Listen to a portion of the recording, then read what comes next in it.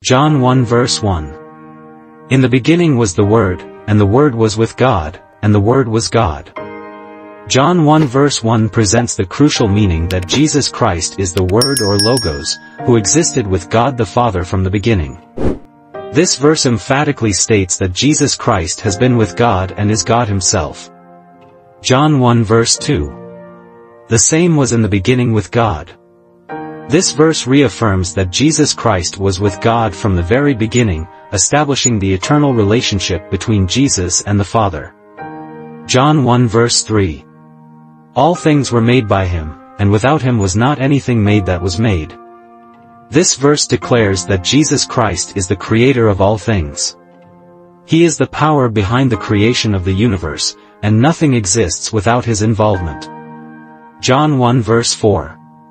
In him was life, and the life was the light of men. This verse states that true life is found in a relationship with Jesus Christ. He is the spiritual light that guides humanity out of darkness. John 1 verse 5. And the light shineth in darkness, and the darkness comprehended it not. This verse depicts the victory of light over darkness. Jesus Christ as the light of the world cannot be overcome by the darkness of sin and evil. John 1 verse 6. There was a man sent from God, whose name was John. This verse introduces John the Baptist, a prophet sent by God to proclaim the coming of the Messiah. John 1 verse 7. The same came for a witness, to bear witness of the light, that all men through him might believe.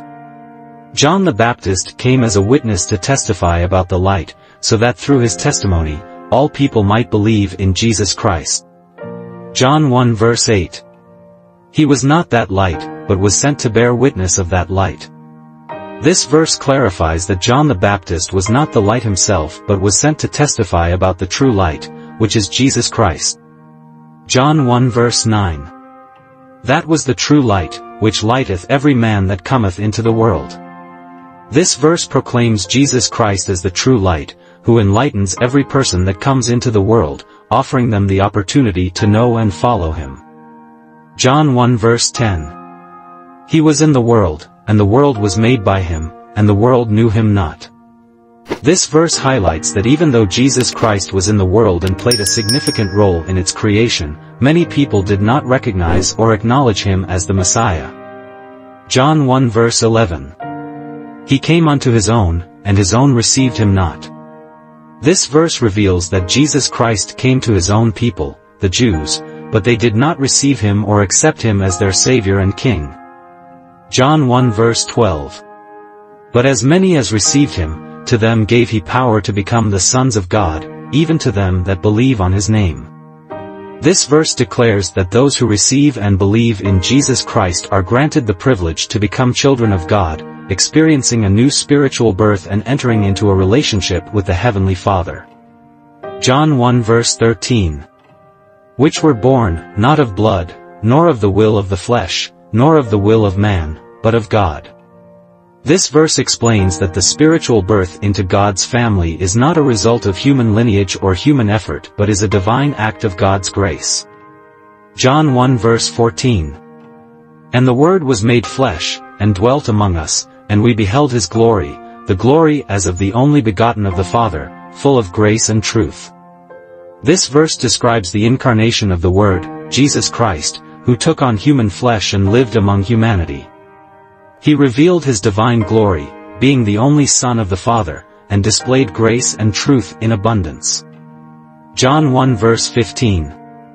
John bare witness of him, and cried, saying, This was he of whom I spake, he that cometh after me is preferred before me, for he was before me. John the Baptist bore witness of Jesus, proclaiming that Jesus, who came after him, is preferred before him because he existed before John. John 1 verse 16. And of his fullness have all we received, and grace for grace. This verse speaks of the abundance of grace that comes from Jesus Christ. Through him, all believers receive grace upon grace, an unending supply of divine favor and blessings. John 1 verse 17. For the law was given by Moses, but grace and truth came by Jesus Christ.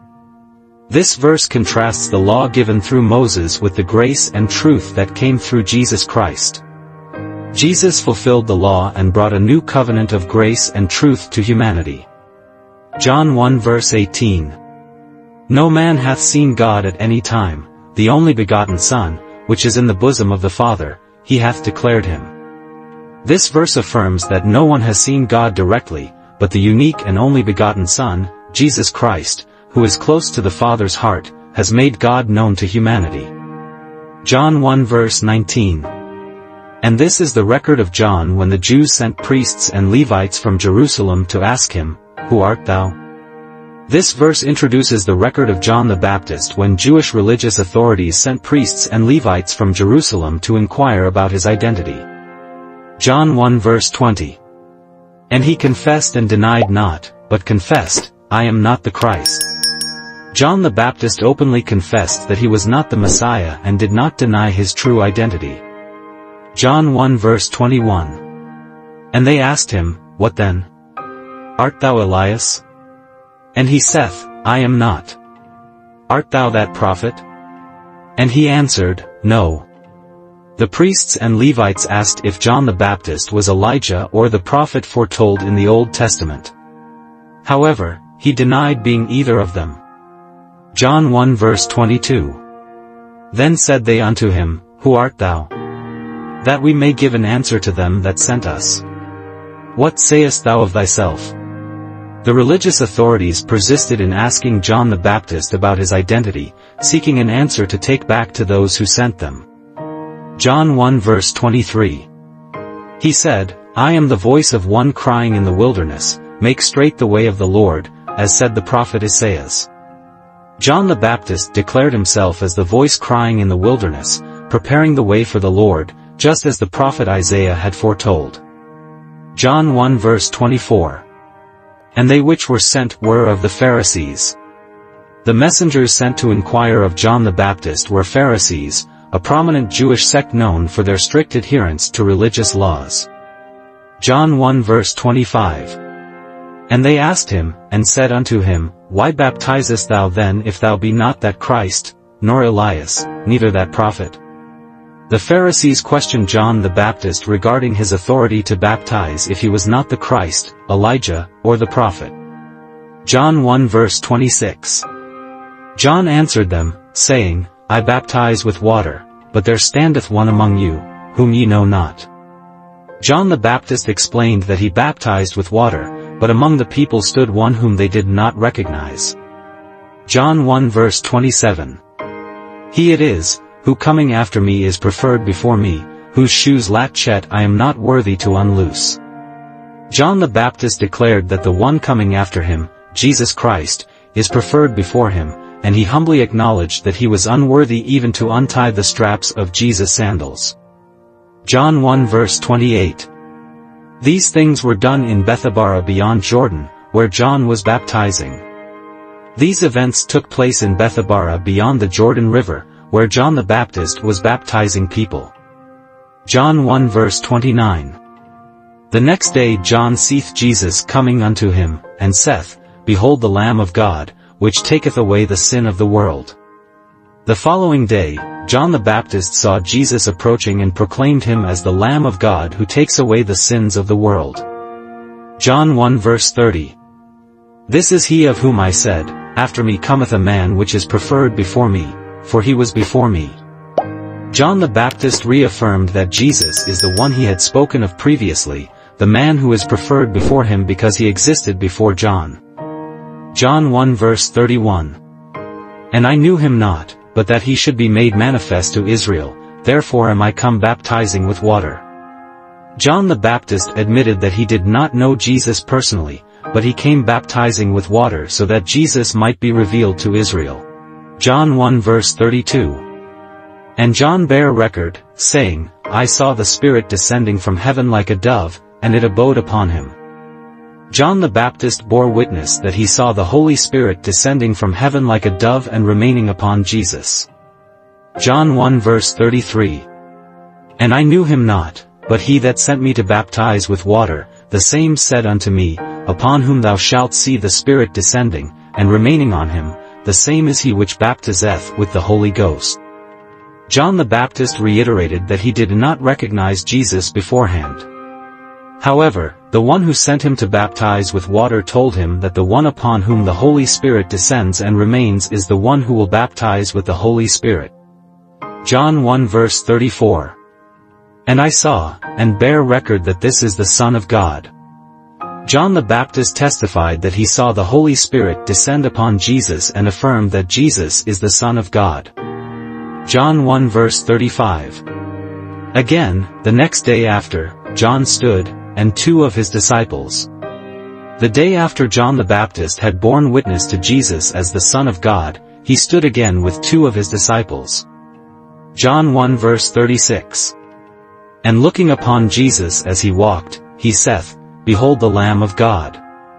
When John the Baptist saw Jesus passing by, he pointed to him and declared, Behold the Lamb of God.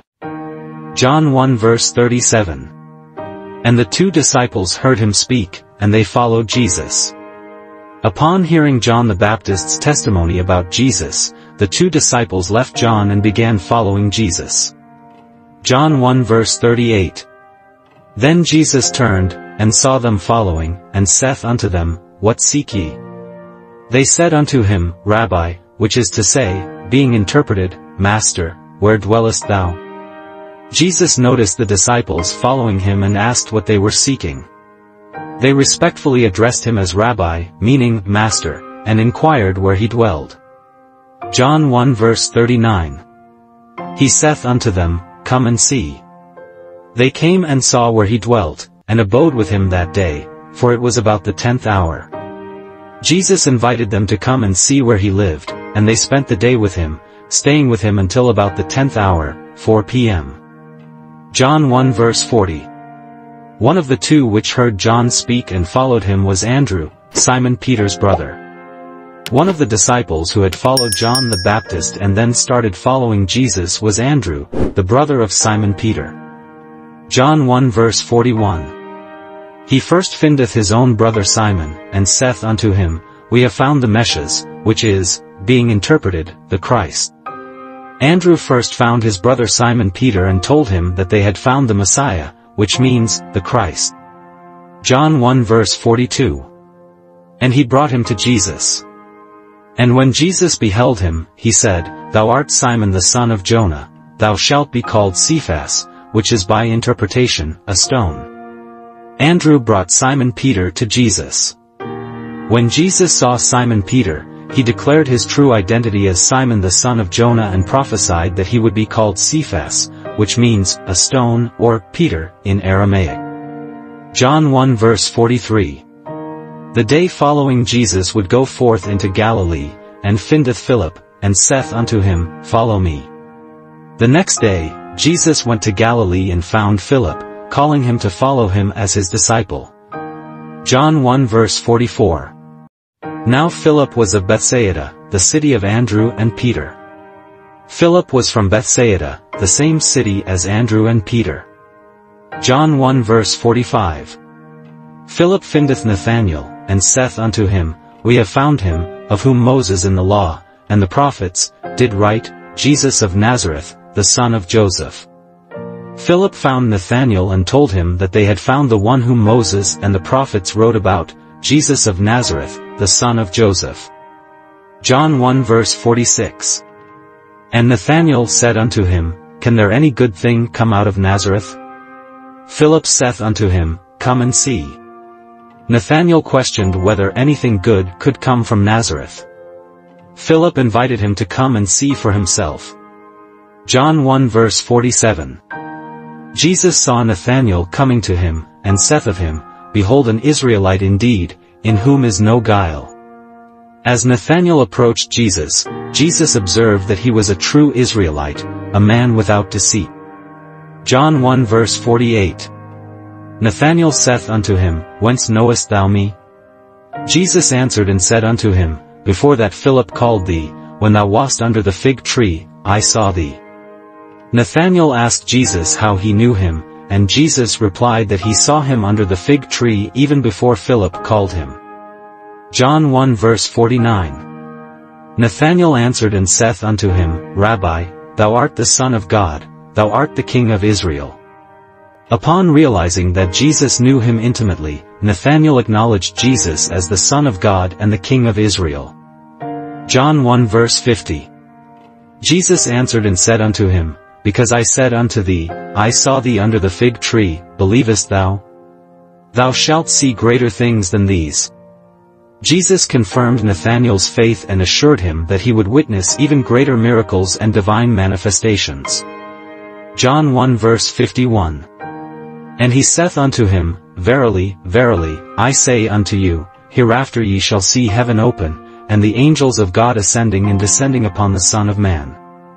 Jesus solemnly declared to Nathanael that he would see heaven open and the angels of God ascending and descending upon the Son of Man, signifying his divine authority and his connection between heaven and earth.